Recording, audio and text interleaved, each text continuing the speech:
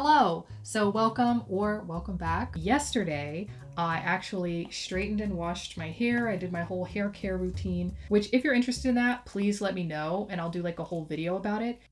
Sorry to interrupt, but I am dog sitting, so if you hear little snuffling or chewing noises, that's what it is, but I will talk more about that in a different video. But basically, I don't know if you can tell, but my hair is straight, obviously, but it's straighter than it was in my previous video. Well, I may have had my hair tied up in the previous video. I had my hair like curled, so after it gets close to where I need a wash, I'll go ahead and curl it with my curling iron. But I really love my flat iron, actually. It's a steam flat iron, and basically I'll show you how I set up and use my flat iron because I really like it. And if you are looking for a flat iron or a steam flat iron, it may be the one you want to go with because I just love it. And it really protects from humidity. Now, obviously, if I'm in the middle of a hurricane in Florida, like the straight hair is not happening. I don't think it will happen for anyone really. It just helps against humidity. In Southern California, it does a pretty good job. And then depending on how I keep my hair at night, I can kind of twist it into a bun and then that will leave it in sort of a loop of itself and then it will kind of wave out as time goes on until I straighten it again. So this is my flat iron, but this is the flat iron that I really like. It's just a professional steam styler. I don't think that's a brand really, but it's kind of gross because it's not new. I could use another one. I think this one's 5 years old. I mean, I have two, but the other one's gotten pretty old and gross. So like now I just use this one and it came in this box. So it says steam up to 450 degrees. It came with gloves for handling my hair, but I don't ever use it. I just put up with the fact that my hair is a little bit hot. This is a hair clip. That did not come with it. It came with a little squeeze bottle as well, but I lost the squeeze bottle. So yeah, obviously if yours comes with a squeeze bottle, try not to lose it. It really helps because the instructions say that you fill up the water tank with the little squeeze bottle, which I obviously can't do because no squeeze bottle. Yeah, so I just plug it in really. So it's got like a whole lot going on. Mine has some like grossness because yeah, basically you're gonna wanna wipe it off after you use it with like a wet towel or something. That really helps keep it clean. No steam setting, a little bit of steam and then like a lot of steam. The first time I straighten my hair from washing it, sometimes I use the double, like twice as much steam because I don't know, I feel like it maybe helps protect a little bit more from the humidity. And then like each time after that, I use one because there's kind of no reason to use two. Sometimes it really slows down the process of getting it straight. Just ignore the gunkiness. If you clean yours better than mine, then it won't look like this. But it's like 5 years old now, so it's got hair grease and stuff in it. And I honestly could go over it and like wipe it off again.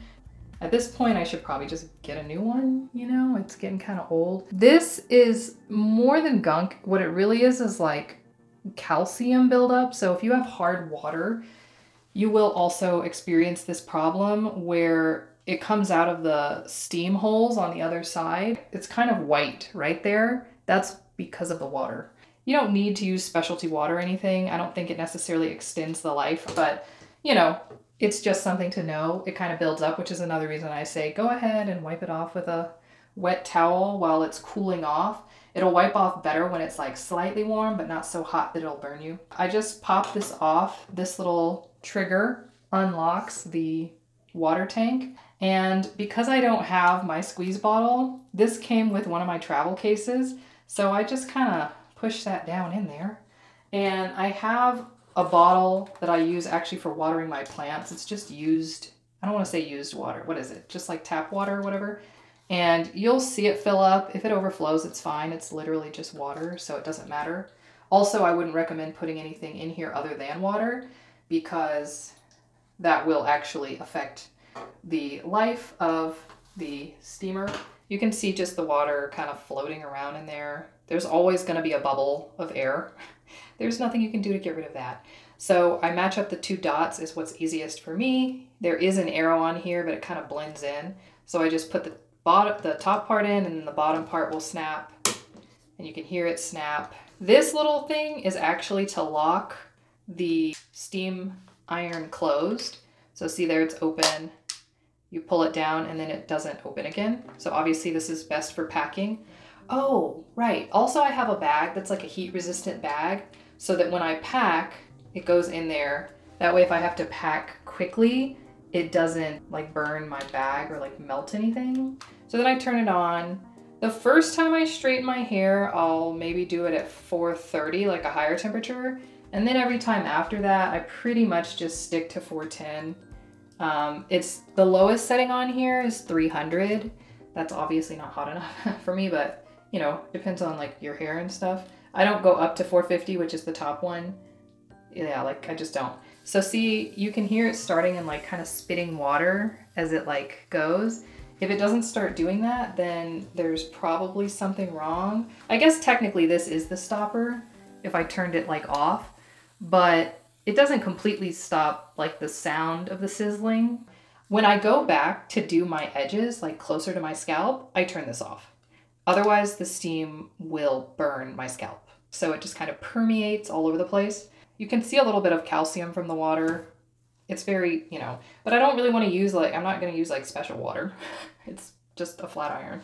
So I don't know, maybe better water would help. But when I close this, then you really hear it and you see it start to like steam, because for whatever reason, this flat iron knows when it's closed.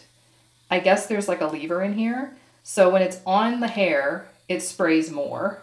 And when it's not on the hair, it knows that it's not supposed to be wasting steam. So if I section my hair off in 4 pieces, it usually takes me 4 of these.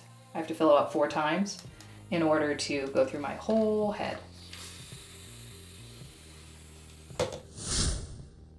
If you wanted to see my process for how I do my hair, I do have a very, very old hair care routine video, so feel free to check that out. Also, this is basically a part 1 of my relaxation days because I realized it would definitely not fit in one video. So I do have more videos like this coming up. If you like this video, feel free to give it a thumbs up. Thanks so much for watching, and I'll see you soon.